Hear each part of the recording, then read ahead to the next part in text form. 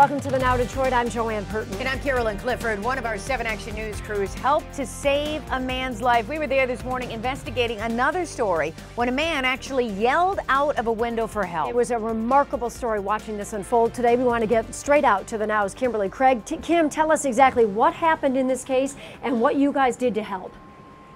Yes, Joanne and Carolyn, I just finished knocking on the door here, and as I was walking down the steps here, my photographer and I, we heard a man yell out from the side here, "Who's there?" I said we're from Channel 7 and hoping to talk to people about a murder that took place out on the street here yesterday. That's when the man began to tell us that he needed help and he was bleeding to death, so I called 911.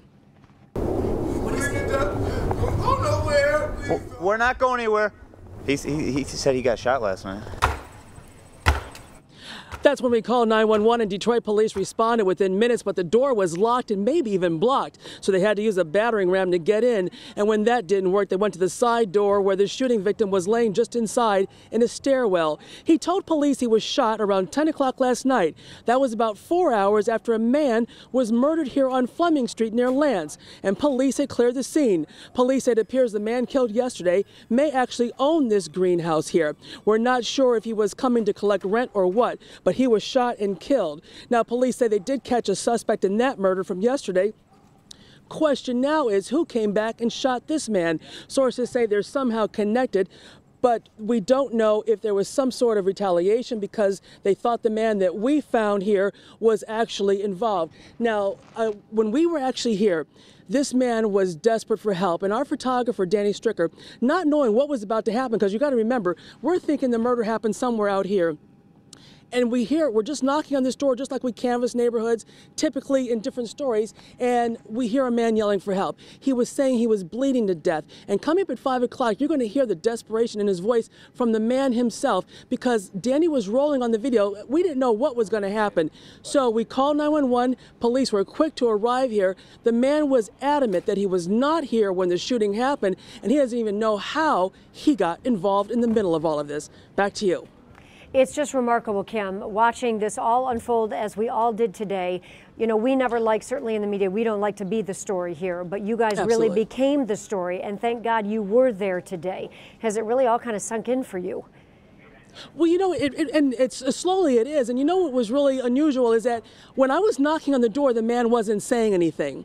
But it was as I was walking away, he yelled, "Who's there?" It was almost as if he was still scared that whoever shot him last night was coming back or had already come back, and that he was trying to make sure that it wasn't them. And again, you'll hear, again, coming up at 5 o'clock, the desperation in his voice. He was saying, "Don't leave me, don't leave me." And we had to move out of the way because police told us to fall back a little bit from the area, because one, they had to get their units in here also, but they, you know, in a situation like this, you don't know if there's somebody that's setting police up.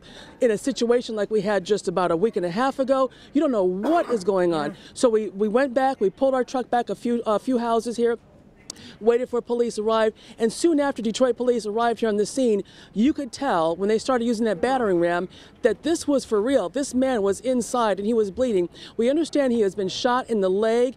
That man, again, telling police he was homeless. He actually says he had nothing to do with the murder and that he was outside when someone came back. This is after the scene was cleared from the shooting earlier yesterday. Someone came back, shot at him.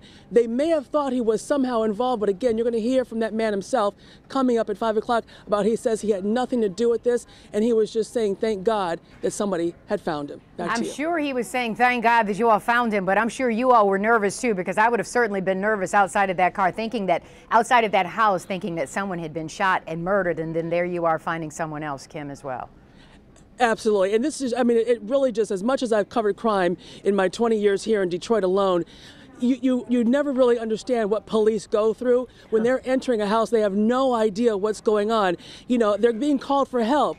You never know what is on the other side of that door. So I certainly, even having good friends as police officers, I have a new meaning and respect for what they do every day. Absolutely, and we respect you too, being out there on the front lines each and every day, you and Danny Stricker. Thank you so much, Kim.